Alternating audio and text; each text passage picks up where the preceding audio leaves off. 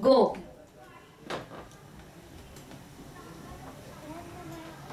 It's on.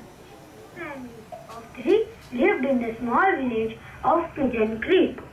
Once so happened that Ravi had to go in the lonely place of baby lonely, and so they decided to live in a house between the woods.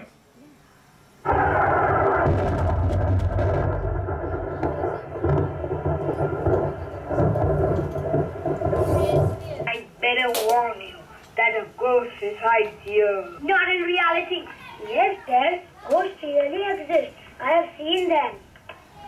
Baby, there's no such thing as a ghost. It must be a dream. Even I thought the same, but not till I saw the ghost. Keep your thoughts with you. We don't need any. Okay then, it's your wish. Not before a long time. At night.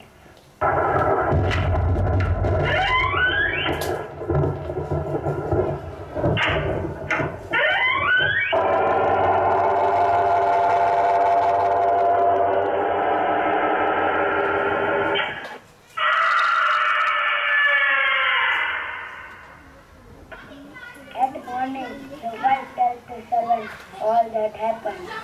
See, I told you. See, Dad, I told you, but you won't listen to me. Now Mom is also telling the same.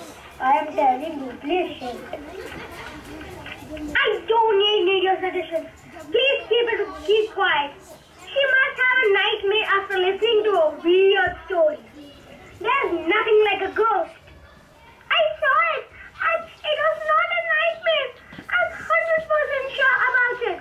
For 3-4 days, weird things started happening. One day, when they were supposed to go for shopping. I'm very sorry. Why don't you leave the house? Suddenly, she notices that he could see his shadow, but Maria's was read somewhere that ghost does not have shadow. Hey Mom, how are you? Dave! Run! This isn't your mother! But it was too late. The ghost was already holding Dave in his hands. Now do you believe we do exist outside the woods? Any last wish, dear boy? Save me, Dad! Save me!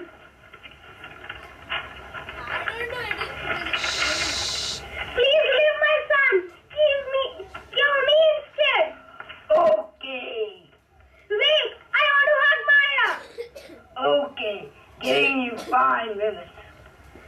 As Maria came to him, he held her so tightly that she couldn't escape. He told Hanuman Chalisa. Maria threw loads of things toward him. When Hanuman Chalisa ended, the ghost melted away and left Maria with Ravi.